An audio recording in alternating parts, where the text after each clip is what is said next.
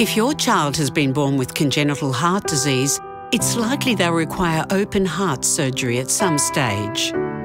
This will naturally be a challenging time for you, as your baby may be very sick after the operation. The use of the heart-lung machine, or bypass, during surgery often leads to severe inflammation in the baby's body. This can slow down recovery and reduce how well the heart and other organs work during the first days after surgery. But doctors are now trialling a new procedure which could lead to safer heart surgery and better outcomes for young children. You can be part of this trial.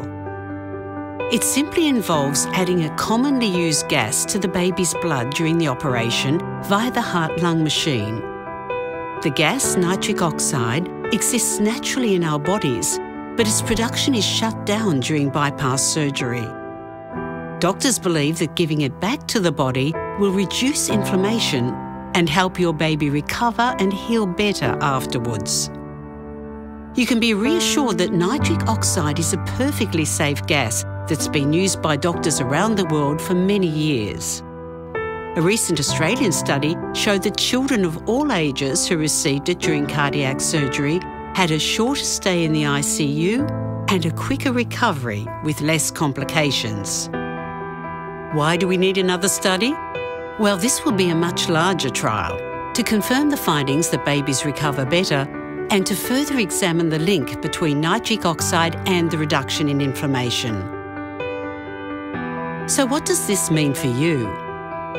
The study will involve over 1,300 children under the age of 2 in multiple paediatric cardiac centres in Australia and New Zealand, as well as overseas. If your child takes part, they'll have a 50% chance of receiving a bypass with nitric oxide and a 50% chance of having the standard bypass operation. Neither you or the treating doctors will know which one your child had.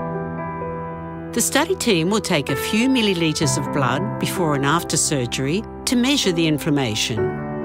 They'll also follow up with you 12 months after the surgery to assess your child's development. This study is the largest ever to be conducted in the field of paediatric cardiac surgery and could lead to significant improvements in short and long-term outcomes for children facing heart surgery. It could save lives. If you're interested to know more, you can call us or come and sit down with our study team, who will answer any questions you might have.